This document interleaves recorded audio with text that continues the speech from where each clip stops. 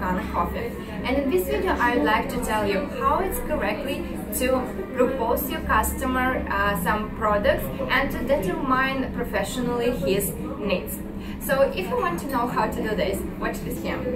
Be attentive to all your customers, because there could be new ones that don't know about our self-service process, and your duty is to announce them about this fact in a very polite way.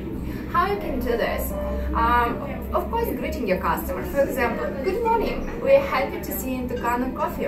I'm here for the first time and prepared to answer with yes or no. Yes, we are glad to welcome you in our family of Love Peace Coffee and would like to inform if you want to order something, you can do it at host station. Our barista will be happy to help you to make the best choice and describe the benefits of the product. If it's no, so you have another answer. So you have been here before, how nice to hear. And continue the dialogue describing some promotions, new products, etc. For example, by the way, we have a special proposal to our guests. You can win a coffee playing with our barista at the host station. So try to win a free coffee and enjoy your time in our coffee shop. To make the service process effective, you have to know how to help your customer to make his choice.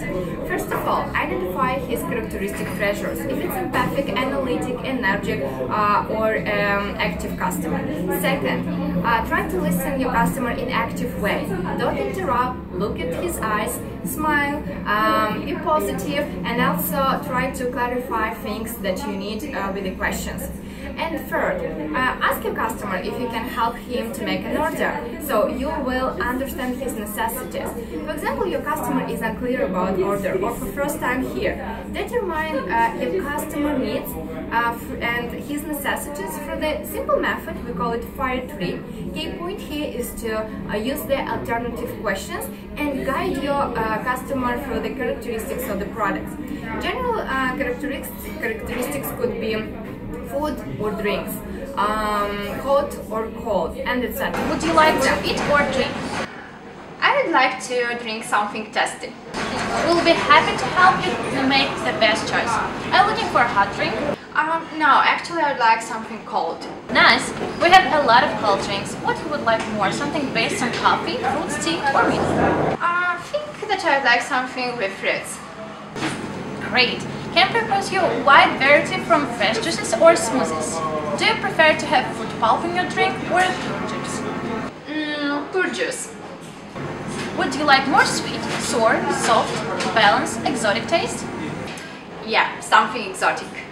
Then can I propose you our exotic mix of orange, mango and pineapple that have a balanced sweet taste and contribute to rise up your mood and reduce your stress.